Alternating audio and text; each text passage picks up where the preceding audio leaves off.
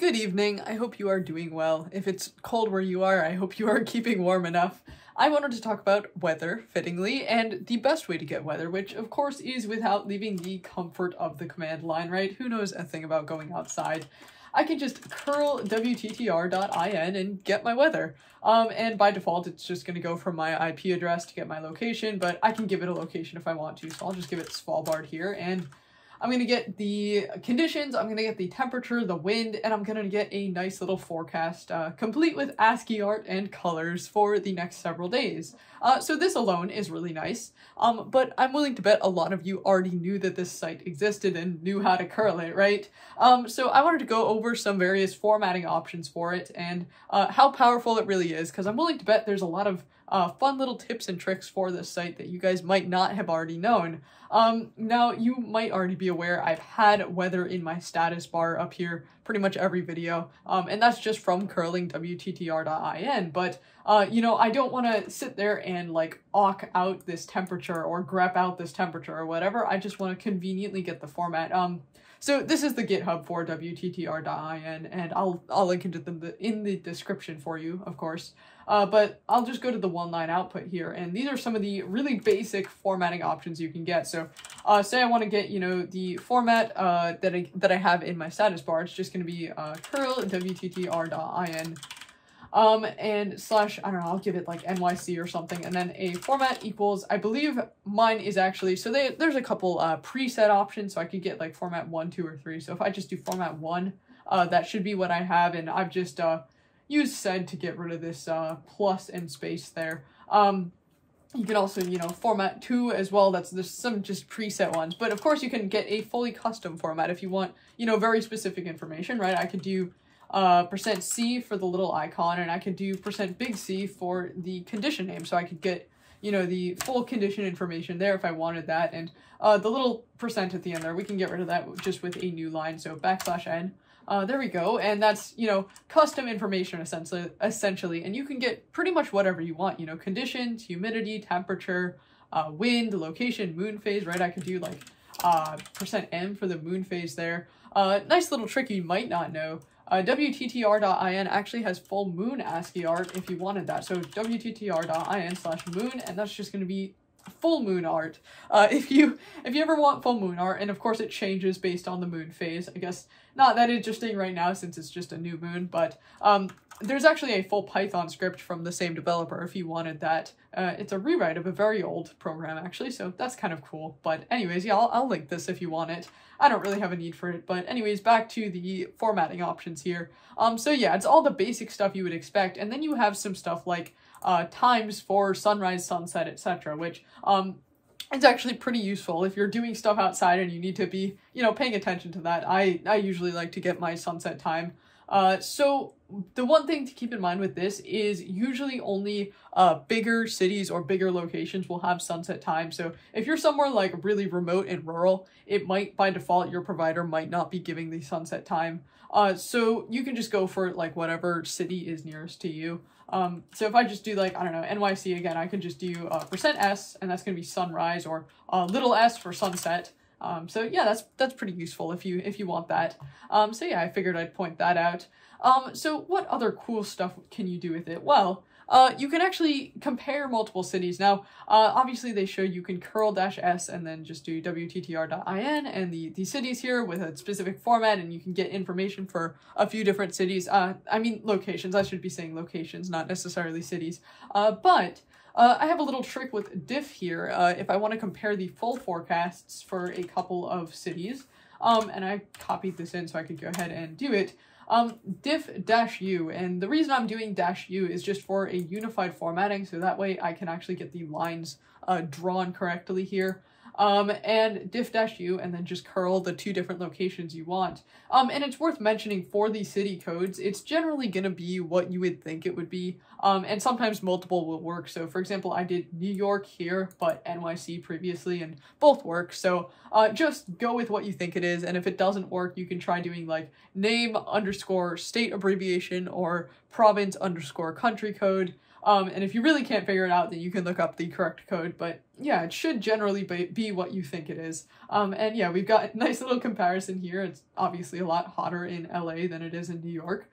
Figures, but anyways, there's also some other formatting options you can do. So this is what is called the V1 format. This is like the original WTTR.in format that actually got taken from the WeGo utility, or WeGo, I don't know, however you want to say it. That was the like way older utility that WTTR.in is kind of just a wrapper for. But this is the V1 format. There's actually a V2 format as well. So I can do curl WTTR, or sorry, v2.wttr.in slash, I don't know, London. And this is going to be the V2 format, which is a slightly different format with pretty much the same information. This actually has sunrise, sunset times in it, and a little bit of a different, you know, weather information right there. And it's got, you know, precipitation graph, temperature graph. Now this would actually look drawn properly if I had line drawing set up correctly. I don't have box draw in my ST build here just because I really don't care. I don't really have anything that requires it, so I don't need it. But if you did have line drawing set up correctly and you wanted that, you would get, you know, a nice little line here, and nice little precipitation graph, and, you know, conditions over the course of a few days, moon as well. So that's pretty cool if you wanted that. So yeah, that's another formatting option. And what else can you do? You can even get it in an image, and that is the V3. So if I replace V2 here with V3, that would put an image. I don't have Sixel in this terminal, as I've said probably before, but if you did have Sixel, you could just get an image directly in your terminal. Or you can actually convert to an image here. So if I scroll down here, you can actually, let me see if I can find it here. That is, oh, it's up here. You can actually convert to an image, and there's full documentation on how to do that. So if you, for example, want an image like on your desktop, you can get an image with the custom formatting you want and convert it into just like a PNG or a JPG to display on your desktop. So as I said, I'll link this in the description if you want to go play around with custom formatting and, you know, get whatever formatting you want. There's lots more options here, and this is really extensively good documentation. So you can probably get whatever you want out of this in terms of formatting. But for my own particular formatting, I just have it in my DWM blocks status bar here, which I have talked about before. Like I said, you know, it's essentially just condition icon and then temperature. I can click on it to pull up the current forecast. I can right click for some wind and precipitation, and I can, you know, scroll up and down for it to just give me a notification with like sunset time, for example, or sunrise if I scroll up. I'm not going to click it since obviously that would show my location. But anyways, the one thing I'm doing slightly differently is I actually have it cached to a file. So I have both the small information for like just the temperature and icon, as well as the like wind and precipitation. I cache that to a file like every 30 minutes, I think it is. And I also cache the full forecast every 30 minutes. And the reason I cache it is just in case, for whatever reason, either my internet is down or the site or my, you know, provider for my location is down for whatever reason. So that way, if it's, you know, briefly down at the time that it tries to curl, it'll still retain the information from like 30 minutes ago.